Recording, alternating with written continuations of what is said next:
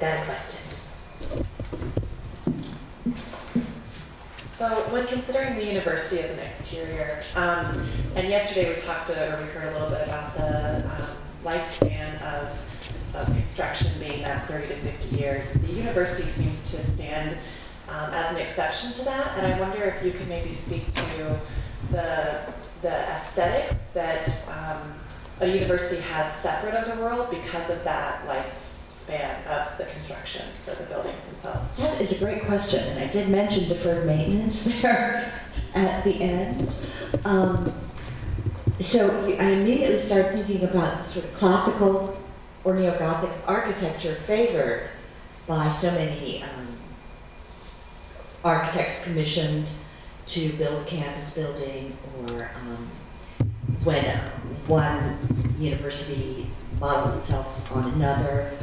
So like Duke University with the neo-Gothic is modeled on Princeton's neo-Gothic, which I imagine was, so there's a sort of recursiveness in the aesthetic. Is that what you're thinking of?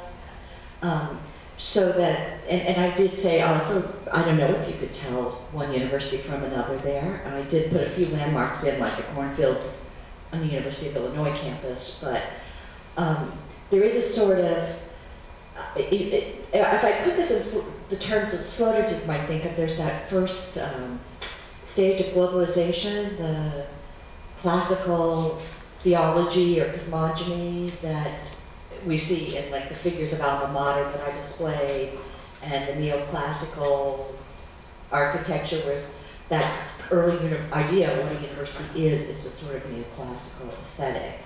So those buildings announce that. I have the Columbia University Library up there with the words Virgil and those classical authors also written on the exterior of the building. So I think that is an important part of the campus aesthetic and extending well beyond the 30 to 50 year lifestyle. And to go to the opposite extreme, which I love to do, I won't bring Haggard into it, but to go to the, another opposite extreme, the Gehry building that was depicted up there on the MIT campus was subject to a lawsuit because of how difficult and costly it's proven to maintain. So that could be creating kind of fear of too much extremely modern architecture on campuses. Right now it's really a sign of prestige. I think if you have a Gehry building or anything like that on your campus, that's Ivy League stuff, right? But then it's even, MIT came to rue the day. And I don't know whether the lawsuits over maintenance cause more publicity than the really startling beauty of that building. But I hope that answers your question.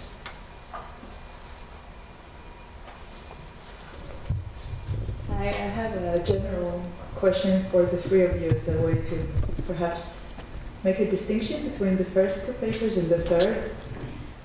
In the first two papers, you talked about the let's say the subaltern, for lack of other terms, but the campus as a space of resistance, because this is what kind of you are all sharing in a sense, resistance and becoming as to, or improvisation and surviving as a way of resistance. The campus represents an authority. It is an exterior because of the privilege. Whether it's ivory tower in the sense of Ivy League private or even state, and land grant democratized space. So while there is this shared common theme of resistance, resistance comes out here in many different ways. So maybe this is something that you can all reflect upon. I don't know, just as a way to put these papers into conversation.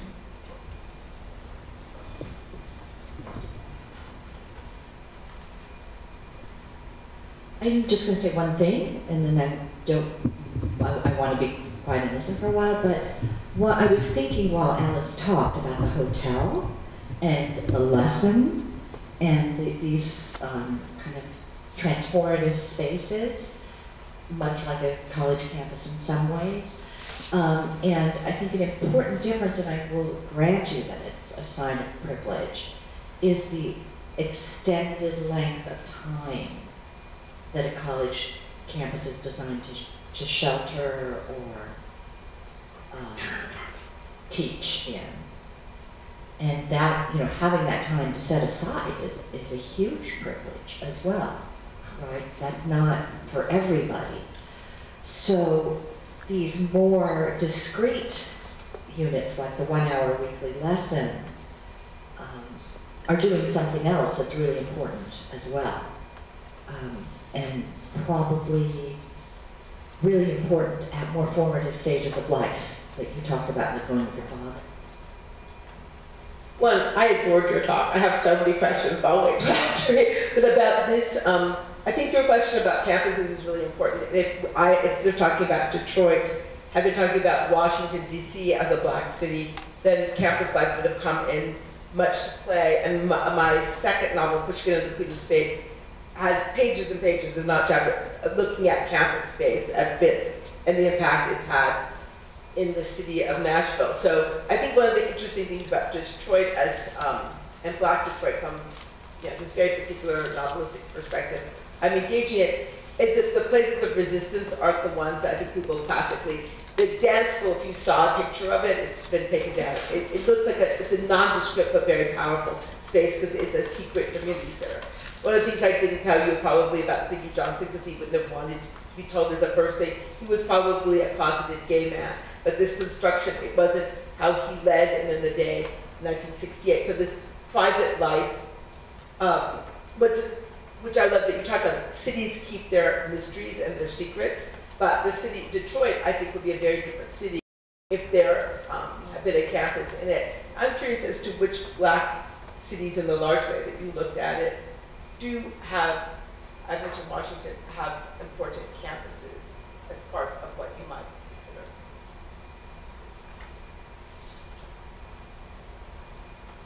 I mean, I think there are some universities where it's difficult to tell. I mean, I agree with much of what you're saying. But I think there are some campuses where it's hard to tell where the campus begins and where it ends.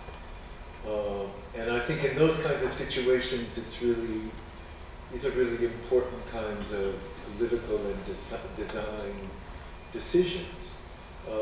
Where do buildings stay open 24 hours a day, 7 days a week for different kinds of purposes? Where does the university allow itself to be appropriated by the surrounds in different kinds of ways without necessarily the university's extensionality being a colonizing one? And those kinds of interfaces can be very tense, very uncertain, but I think also very, very productive. And I think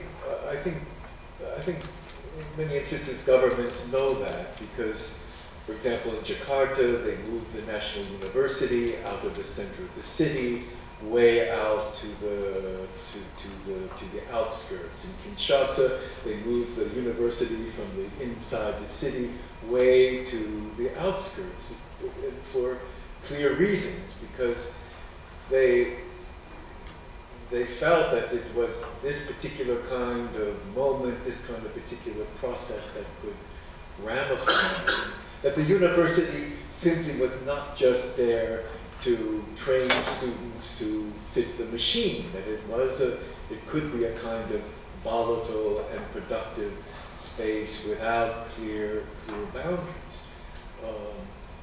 And yeah, I think that's but it's, look, if you've been following the situation in India over the last month, the Modi government that really wants to insert itself strongly in the federal universities as a way to make sure that these universities in some sense belong to a particular articulation of the national vision. I mean, this tragedy within the University of Hyderabad, where a Dalit student hung himself just because in some ways there's no horizon. You know, there's an affirmative action program which allows large numbers of Dalit students to come into the university system. They have to fight like hell to get some kind of an education, but then they come out of it with nothing. There's nothing to make it worth it for them. Stillborn in your sense. Interesting, yes. Still.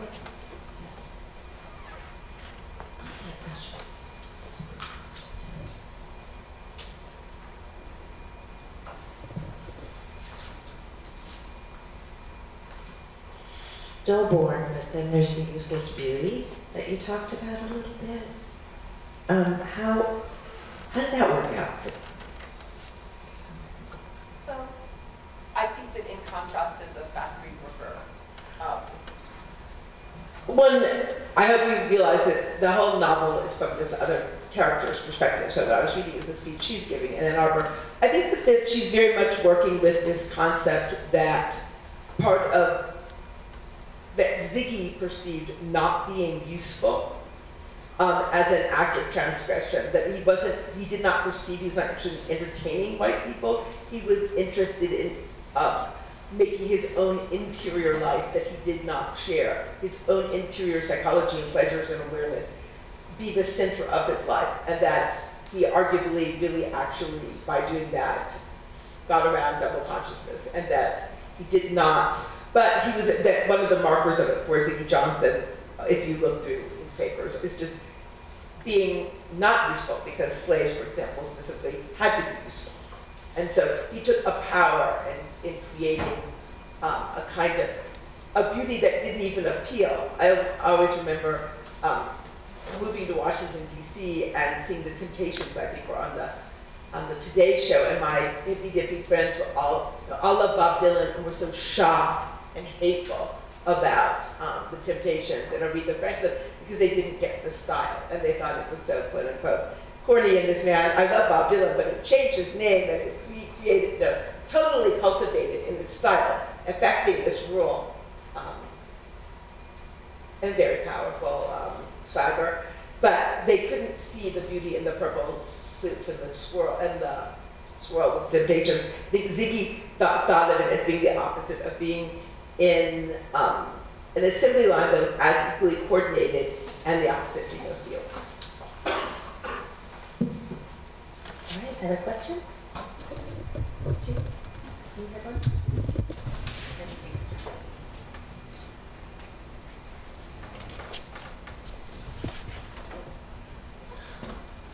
Yeah, the three are very interesting talks, and there's some interesting intersections with them. I was particularly interested in the discussion about the campus as this special other space that exists within the city. And I'm curious as to how you see this sort of, there's also a critique of that otherness that the university, the ivory tower and the isolation of the fact that university professors are out of touch with realities of the real world, et cetera. So I'm also interested in and for all of you, because I think it affects all of your discussions, to me the area of interest is the interfaces, right? The interfaces between these territorial lines that are marked, whether it's between campus and the city, or whether it's between black space and the rest of the space, and where to me, urbanization is about where you have these flows that are intersecting and confronting one another. And you spoke more about the territory of the campus itself as opposed to the intersections, and I just wondered if you might comment on that, or for any of you.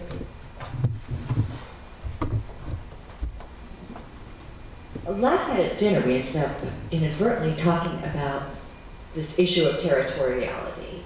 And the first thing I'm going to say has got to do mostly with the U.S. And it's an issue that also comes up on Indian reservations, and that is jurisdiction. If a crime is committed, we were talking specifically with some of the architecture staff here. If a rape occurs or if a rape is alleged, who has jurisdiction on campus? Traditionally, universities have sort of taken that jurisdiction on themselves, right? Is that productive? That's an interesting place of interface that somebody here brought up to me. And of course, there's lots of strife on Indian reservations as well as who has jurisdictions. So that kind of space can cut both ways, right? I'm not sure that's what you were asking, but that is when we start thinking about it as territory and whose territory, there are real issues there. Also about income. In the US, again, university endowments, should they pay taxes on them? And if they're not paying taxes on them, what are they keeping all this money for? Why can't they use it to improve access, right? To give more people opportunities. So I basically only think it's interesting that there's all this unsettled, like who has jurisdiction over crimes that happen. I was very distraught when I was speaking to people here when the police shot that 19-year-old kid on campus. I can hardly walk by that space anymore. Did they, why did they do that? Did they need to do that? Kind of thing. So we have, it's still a very ill-defined space in all those kinds of ways. So I'm going to.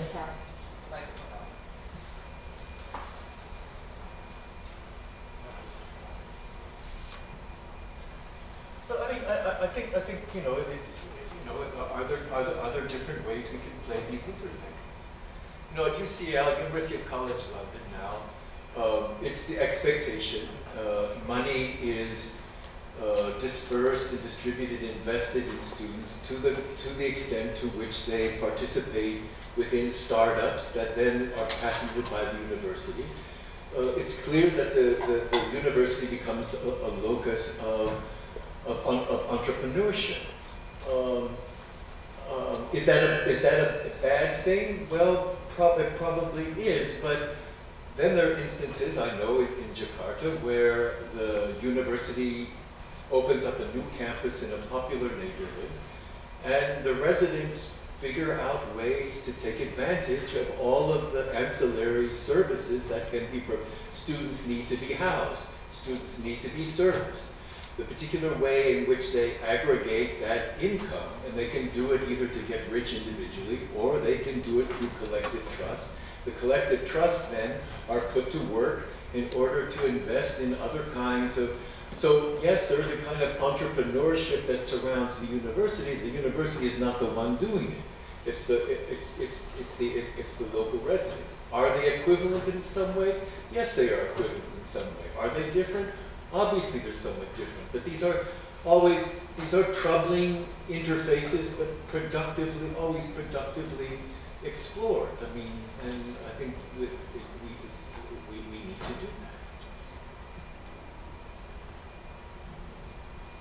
I moved over to the other side of the room. And then, can I just add, we are kind of authorized To speak for that. I mean, that's one of the privileges we have, to speak up about these interfaces and make them as productive as possible. And I guess I'd add, in addition to taking advantage of services, there's usually lots of free things, museums and performances and things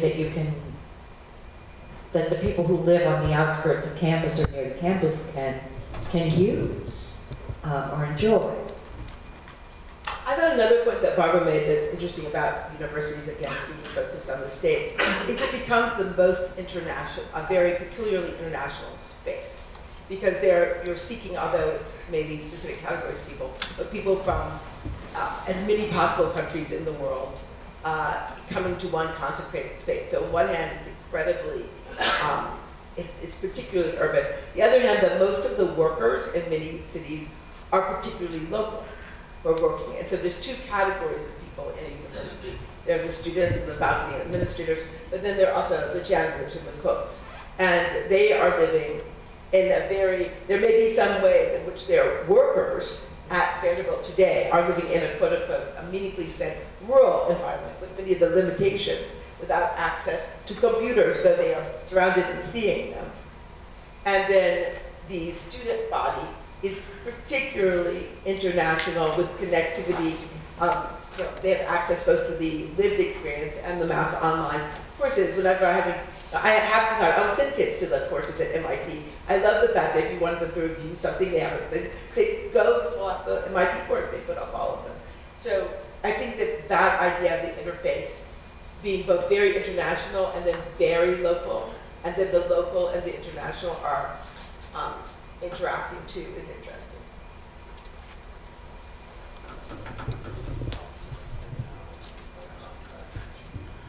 Other questions?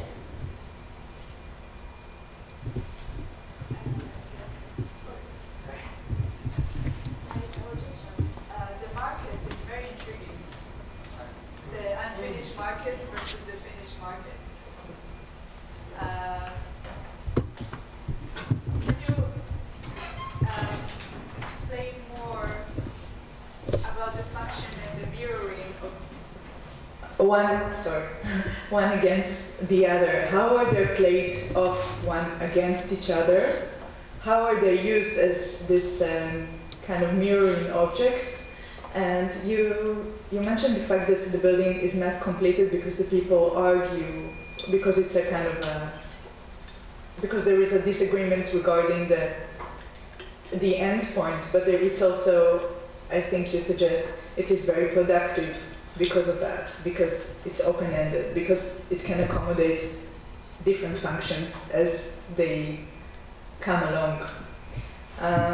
So I was wondering about this temporality of becoming of the market in relation to the infrastructure, the space outside it, the agricultural products that are coming in and out, how it affects the city, how the two objects affect the city.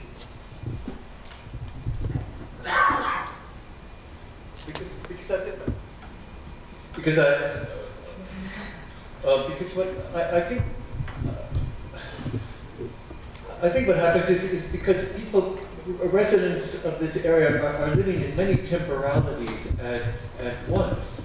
So they're living within sort of multiple trajectories of eventualities. The eventualities are that they know, for example, that more and more people over the past years have been pushed to the periphery of the region. People like them living in those areas. But they know that also those people that have pushed to the peripheries have bought into assets that basically may have 10 years span. That is, they're out in the middle of nowhere, buying cheap houses. The houses are falling apart. People are trying to find a way to get back into the urban core, having a very difficult time doing it. They also know that they could acquire a great deal of money by selling their assets within that district. But then where do they go? You see, where do they go? Do they go to the periphery? At the periphery, are they going to be able to engage in the same kinds of economic activities they are presently engaged in? They're living in these interstices of different kinds of eventualities. They know that the market that they run at this point services a good proportion of the kind of wholesale provisioning market. But they also know that markets also pop up at other places across the city. They also know that there's a great deal of pressure as middle-class residents come in back to the urban core in large numbers about cleaning stuff up, to make things transparent and work. So they know that maybe no matter how effective that market is, that once again, they don't know the longevity of that.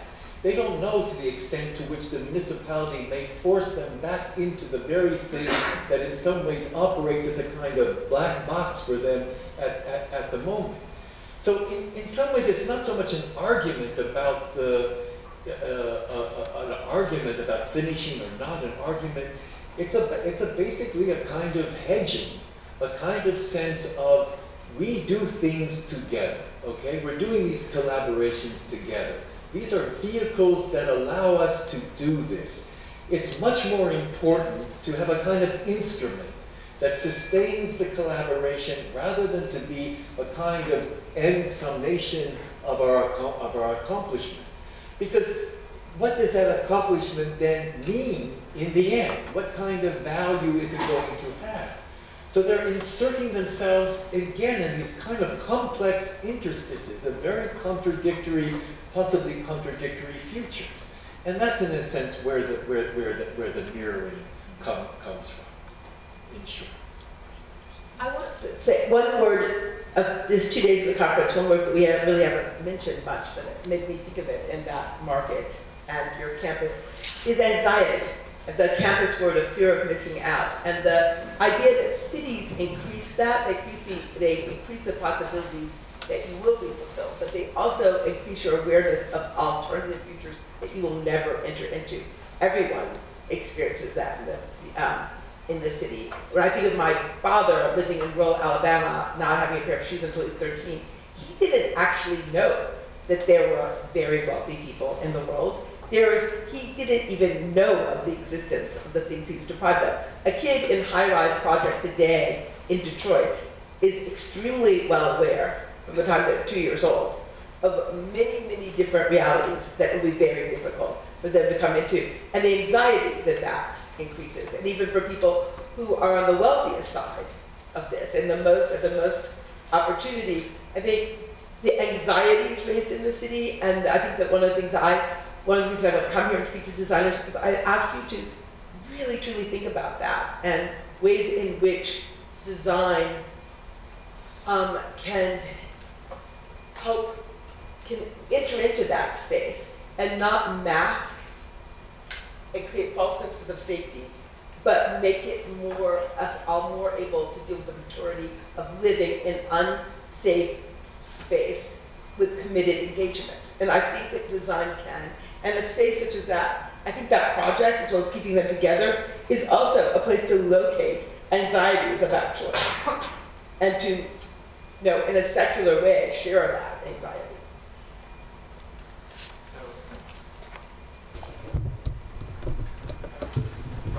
Hello. There we go.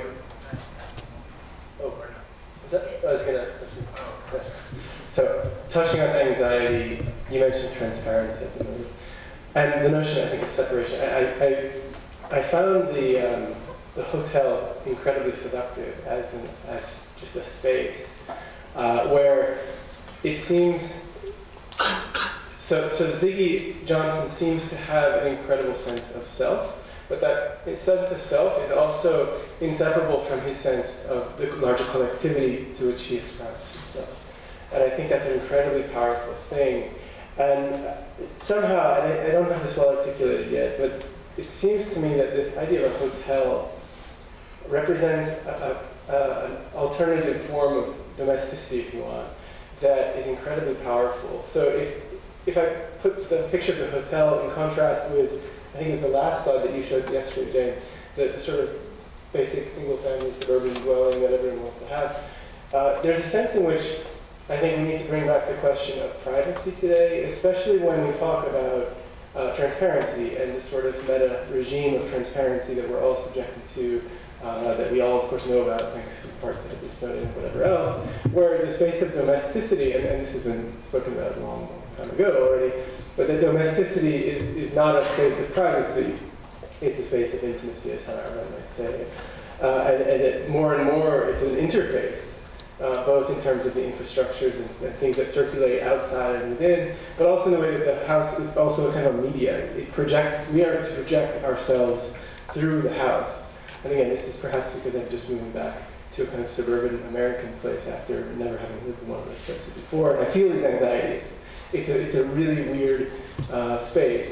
And I find the hotel to be incredibly potential and full of potential as a space of darkness, of removal, of obscurity. I think I find that incredibly powerful. So I don't have a question. It's more just kind of a comment. I don't know if you have to respond or not.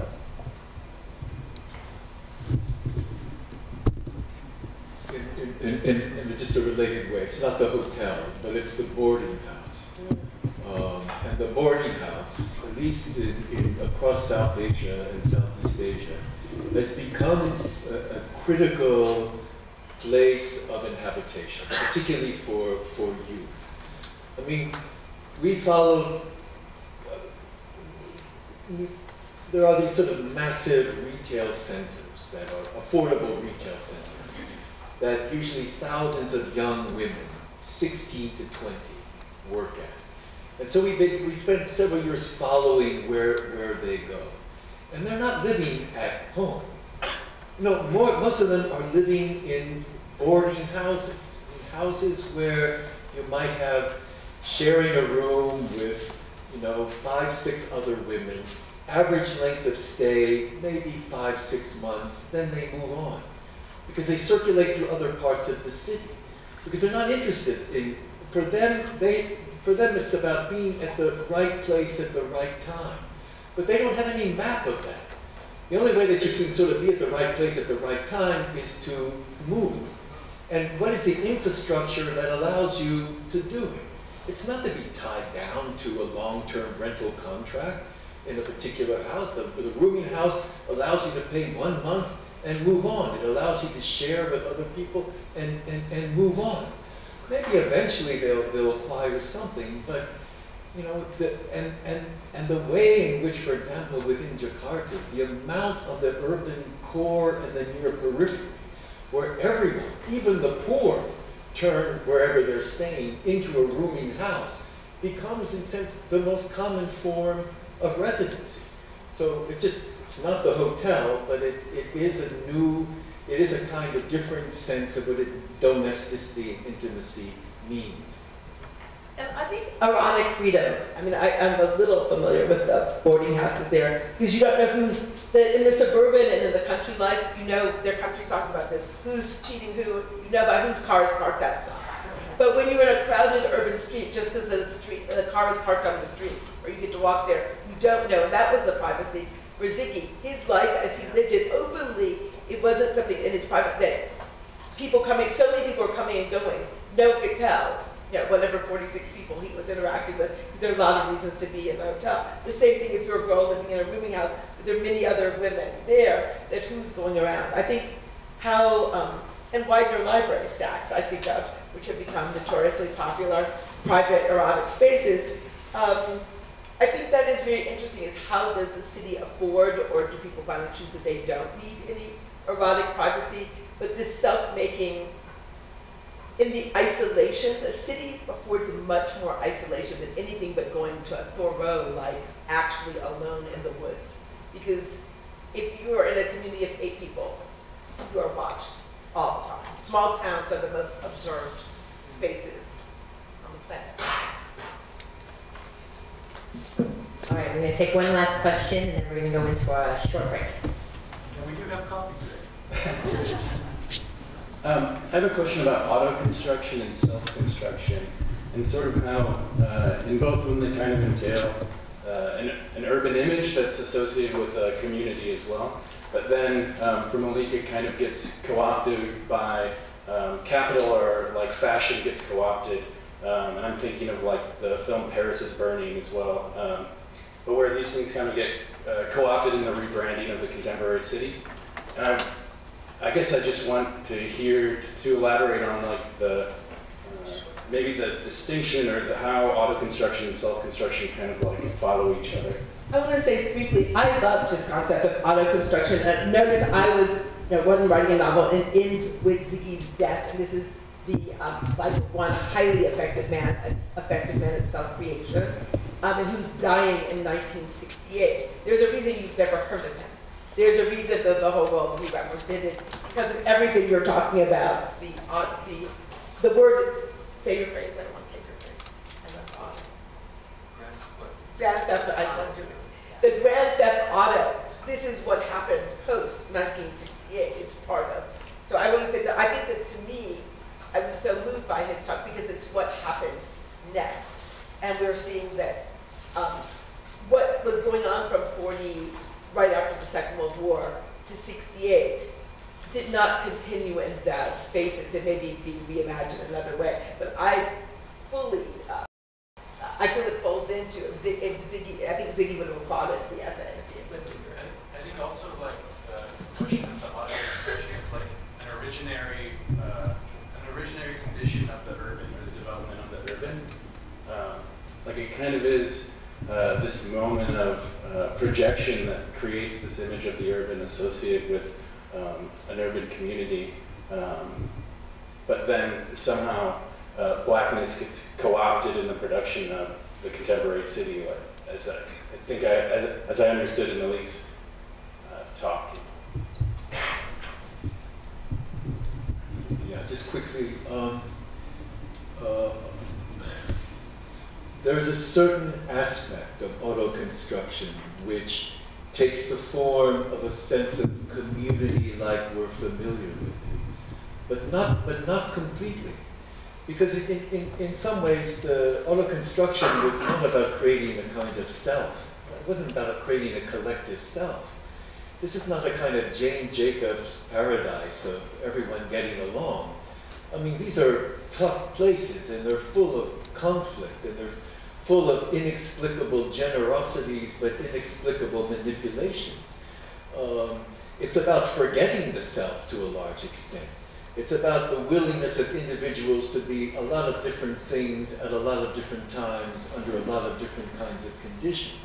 It's not about building something that is easily cohesive or coherent, something that always sort of, is able to roll with the punches, always able to address the volatility of the larger surrounds, always able to kind of have a sense that, it's not something to be defended, it's not not to risk sort of an autoimmune disorder. So there is a sense, yes, of a kind of mutuality of support, but it's not the construction of the self. Just as Fred Moten says, the blackness of our collective lives has nothing to do with the notion of selfhood.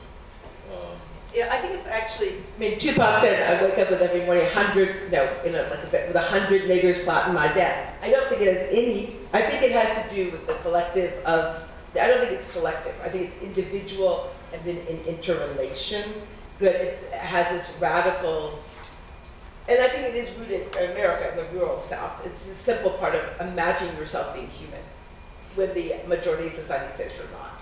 And I think that teaches a kind of radical imagining and also survival and innovations.